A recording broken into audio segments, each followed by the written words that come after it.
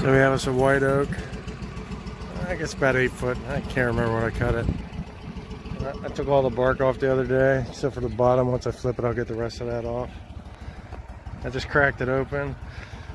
I counted the rings. It looks like it's 68 rings, so I'm not sure if it's, you know, 1 year per ring. If that's the case, it's a 68-year-old white oak. If it's 2 years, you know, summer and winter rings, then it's, you know, 34-year-old tree. Either way, I got the cutting on it. My daytime job's kind of slow right now, and I'm home fabricating metal. I got a truck full of metal jacketing that I cut. So tomorrow I get to actually go and do some other stuff with them, turn it into corner bead, but that has nothing to do with this. But anyway, here's after the first cut. I don't have no water to throw on it, but maybe once I get to the quarter sawing grain, if I try to quarter saw any of it. But the top cap, I give to my neighbor again, or my sister-in-law, whichever one comes first. It's generally my neighbor, you know, and he burns the top cap, and the rest I'll turn into lumber, stick it over there. I don't know if you can see, but inside there, I have the last bit of lumber I cut. So as we get further in, I'll show you more. I'd like to video the whole thing. Maybe one day I'll bring out that silly little GoPro thing. All right, see ya. So right now I'm just taking a little break. This is a manual mill, which means I have to flip it, turn it, move it. Everything's done by my power, which is a white oak log. It's pretty heavy. But as you can see, I've already flipped it 3 times. I'm cutting the last part off now. Actually, I'll make 2 cuts. The log was tapered from 20 to 18, so if you look on the ground, you see those 2 pieces of pine. I stuck them under to try to bring it level for the first cut, which would be where on the back side over there, right? Yeah, something like that. And so now I'll come across the top here and take that down. I'm going to take a lighter cut. I'm not going to take all that at once. Like I say, I'm not a big fan of how they come out, you know, thick and thin, but most of this I'm either going to try to turn into some stickers because I'm running out of, or I'm just going to chop it up and give it to the guy at the street. The 2 on the end I'm going to try to keep. Sorry about the snorting, but you know, my sinuses are acting up, I guess. I don't know, who knows, whatever. You can just mute anyway for the 12 people that watch this video once I put it together. So anyway, it's a pretty good looking white oak. I like white oak. I mean, I like red oak. I like all the woods, pine. They're all the same. I'll work with any of them. It don't matter. But so I don't know. I'm just gonna cut this into probably 1-inch boards. You know, 1 by, what's that look like, 12? Where's my tape measure? Let's find out. Sorry about all the moving around, but again, I do this by myself, and I'm not. I don't have one of those good cameras. Oh, excuse me. Good YouTube cameras to know what the hell I'm doing. So we're looking at 13 inches. So get some 1 by 13s. That'd be pretty cool. Like I say, stick them over there with the cherry. And so I'll get cutting here in a minute.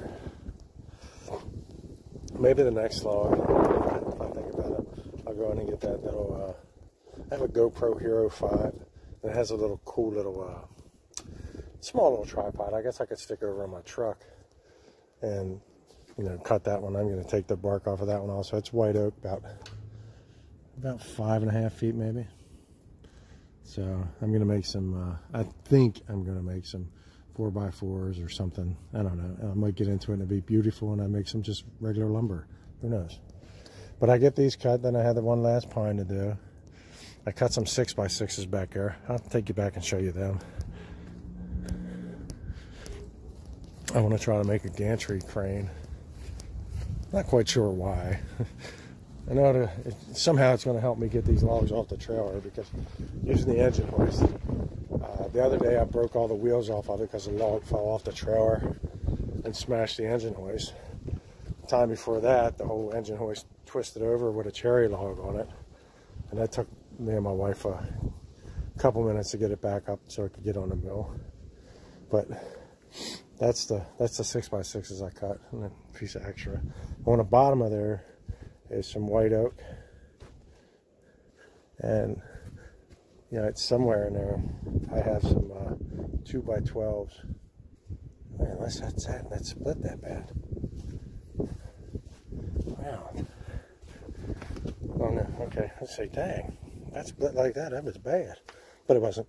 So somewhere there's some white oak that's got to dry, some red oak on top, some pine in the center. This is walnut. It's a crotch walnut. It's drying terribly. I mean, look at all the stress cracks and all, but let's say everybody keeps saying, oh, it'll be good for epoxy. Epoxy is expensive, especially if you screw it up. I already found that out. I've wasted $189 worth of epoxy. Don't mind me. I'm talking about epoxy, but this is a piece of oak. And there's another piece of it. The crotch. It's probably about 12% moisture. And I think I am going to try to make an epoxy table with that, though. So I have a welder coming tomorrow. Welding machine, I should say.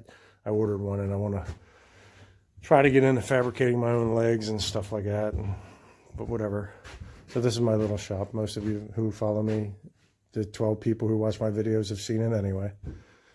And this is something, one of those Drinko Plinko things, whatever the hell you call it. And I did some bent wood lamination on the sides. So here's the forms over here. And that's 9 pieces of oak, sliced thin and, you know, bent the shape. So I had to put the bottle cap opener here, then the plexiglass, and then hand this off to whomever. So anyway, it's enough rambling. Didn't really do too much. I just want to show you, this is a pile of oak. It's been there 2 years now, maybe 3, at least 2 years. I think I've only had the mill going on 3 years. And I haven't made no real progress. It's not like I make a lot of money selling lumber to people. I guess I'm lazy. I just don't do that kind of stuff. I don't know how to anyway. I just saw it for myself. And if somebody wants a piece of wood, I have it. So anyway, let's get back out here and enjoy my little coffee break. Coffee's about the only thing I really drink.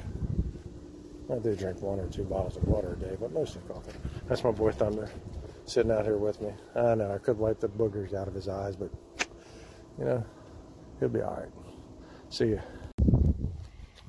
All right, so I'm gonna try to do this with one hand. I know everybody always seems to like when them fellas throw water on it.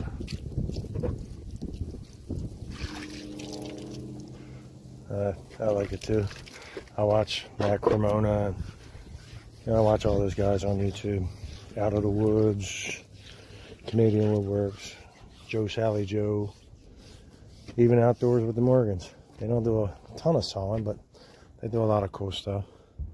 But it's hard to see, but there are some medullary rays coming out, or ray fleck, however you want to call it.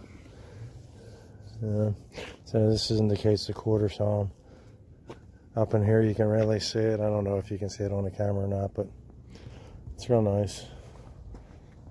That'll make a nice piece of furniture or whatever somebody wants to do it. It did have a small piece of metal in it. That's the blue staining there. But it was small because I ran through it. It didn't affect anything. So, see ya. Alright, so this is everything I got out of it. I cut up some stickers. I was going to turn those into stickers, but I think I'll just leave them as 1x3s or for whatever. And maybe use them later. Who knows? And then this is what I'll give to the guy up the street if he wants it. I have no use for it. But I think I'm going to go take these in the back and cut them down the size I need. And then start putting it in there and letting it dry for however long it takes to dry.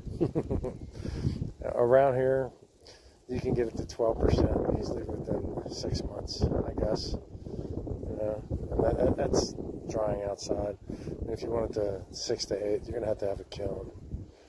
I'm trying to work on getting a kiln or building a kiln or whatever with a kiln. But you know, I'm not in no hurry. I mean, I don't plan on going anywhere yet. one day the Lord will take me, but I don't think it's today. It's probably not going to be tomorrow. So I have a little bit of time with this stuff. And I'm having fun, you know. It's fun. It's hard work, but it's fun. Don't let anybody tell you it's not. You know, this tree, whether it be 34 years old or 68 years old, nobody's seen the inside of it except for God, and now us. You know, it's amazing. I don't know what you know, the guy I get it from. He turns most of it into firewood. So if I can turn this into some kind of furniture, amen. It's going to be beautiful. So, all right, I'll let you go. I'll show you once I get it all stacked under there, and then we'll go from there. See you. Okay, so if you can see from this layer here, where my finger's at, up, this is the white oak I got out of there today. It's got some nice boards. You know, I know that, like on the end, the bottom one on the end, and this one here, looks like the pith's still in there somehow. I'm sure it'll crack, but I'll be able to get something out of them. You know, I try not to waste it. Like the cherry down here that's cracked, I put a band on it to try to stop it, but you know, it's something that can always, you know, you can put a, what the hell they call them things? Shoot. A bow tie inlay, you know, I forget what the hell they call them, but whatever. You'd always put one of them in there, and somehow. One of these days I'm going to make me some pinch dogs, and then you just spike them into the end, and it kind of keeps them closed. I'm sure, you know, with enough tension and stress, it'll pop them too, but gives it a fighting chance at least. And so this time I got lucky. The guy come down, he come down and got all the stuff that I usually have to carry to him. And he took all the shavings out of the back of the trailer. They were from, I cut this white oak to make some bowl blanks, and it produces nice shavings. And he took them too. I had some cardboard from my daytime job in there. He took that. I'm like, great. So now I just gotta clean stuff up, put stuff away, and then sometime this weekend I'll cut this one and maybe that one, and then I gotta go get some more. I know I'm running out of space to store wood, but you can never have enough logs. See you later.